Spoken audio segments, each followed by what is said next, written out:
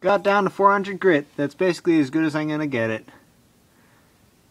You can see it reflects. Not the best, but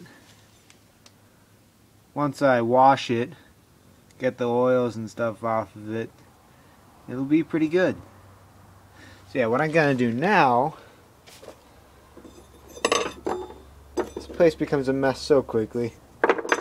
What I'm gonna do now is I'm going to heat these up, this and the cross guard. I'm going to heat them up and rub them down with a candle. What I'm hoping to do is darken them because the acid didn't do anything. Almost made it cloudy rather than what I was hoping for. I've looked at, gun bluing would give me what I want, but I don't have that at my disposal. So instead I'm just gonna do wax. Oh wait, no, actually first, no, I'm not gonna use wax. I'm gonna use some car oil, some used car oil, black stuff.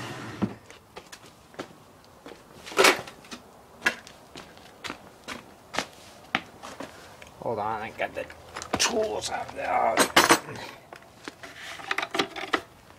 Got the bucket full of it.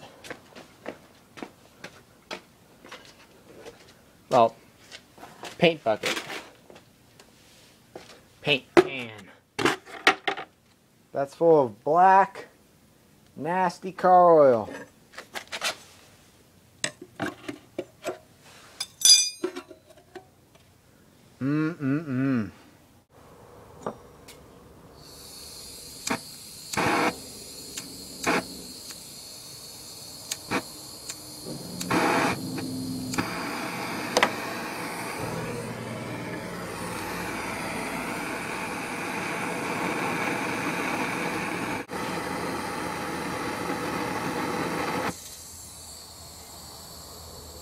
That's weird. Just kind of...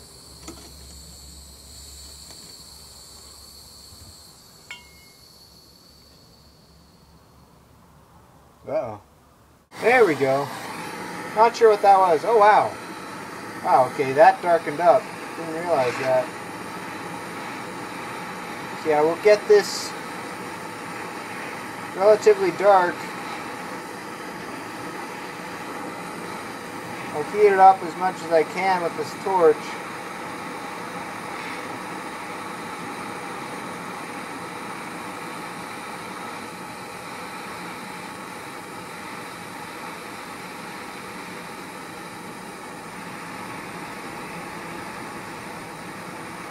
Since this is pretty thick steel,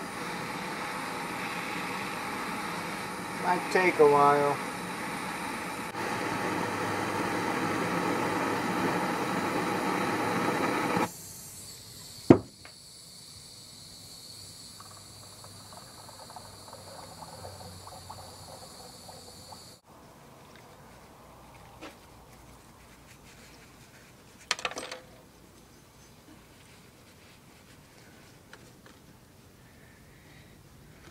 Actually gonna cool this down in water now.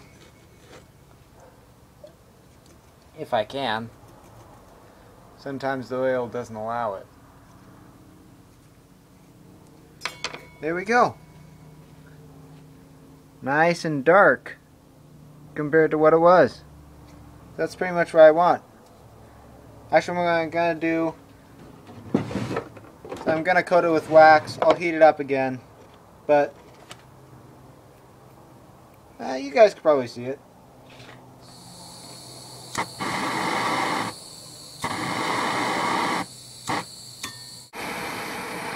Doesn't have to be heated up much for the old wax to melt. So yeah, there we go.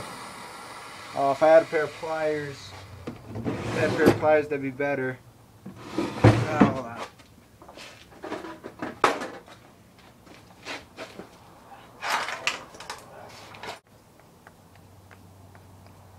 There's the wax.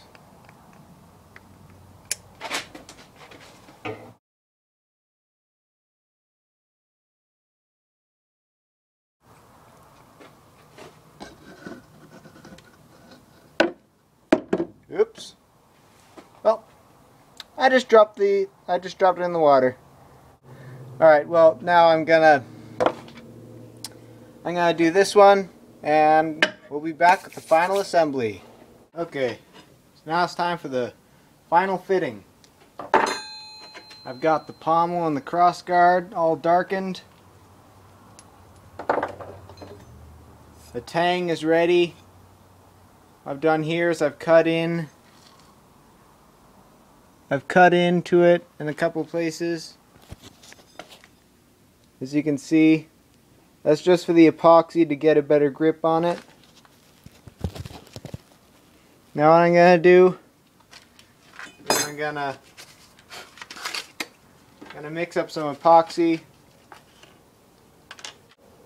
Pretty simple stuff. Put the two in, mix them together, and yeah.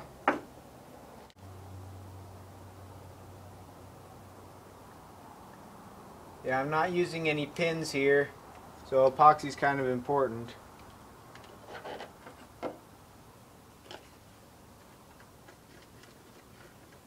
Too much epoxy is better than too little, but I've got more, so I'm not really making a whole lot. So I'm just spreading it all on the tang here.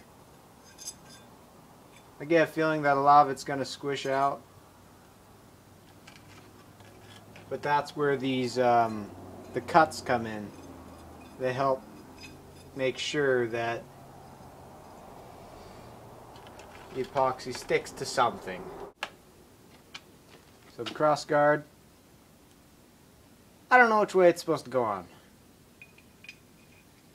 So let's test. Okay, that's the way it's supposed to go on. So now it's on.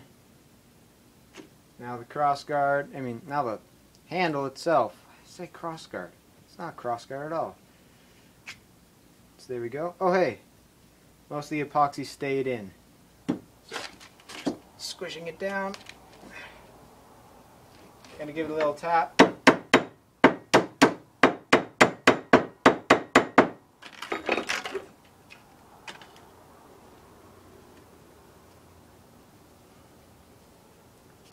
There we go.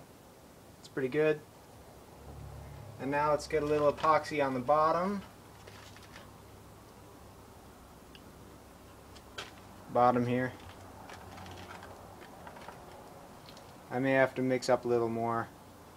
Let's see. There we go. Wait, that's not right. Oh gosh. There, that's right. Now I'm going to get the cross-peen hammer and squish that over. Got the cross-peen hammer. So now, oh man.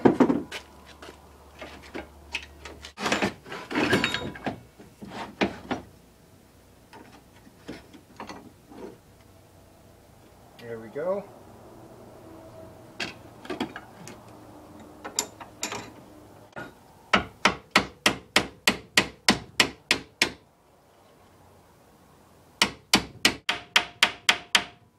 But it is peening over, which is good. There we go.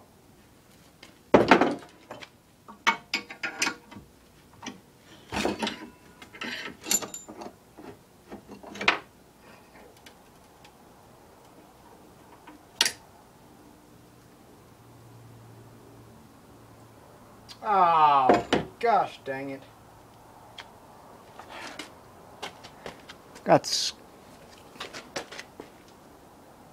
Got scratched up. Darn it. The vise worked too well.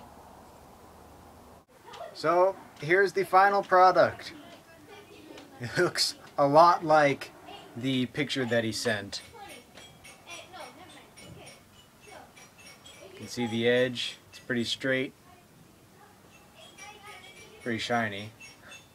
There are a couple spots, and I suppose I could put another layer of oil on it, but it's basically finished. And this is one of the sharpest knives I have ever made. I spent some time sharpening it, and good grief. So it's a little hard to see because my hairs are pretty light, but look at that hair. Whole lot of awesome. Yes! So hopefully my friend will enjoy this. Hopefully you've enjoyed watching it. And we'll be back in another video. Thanks for watching.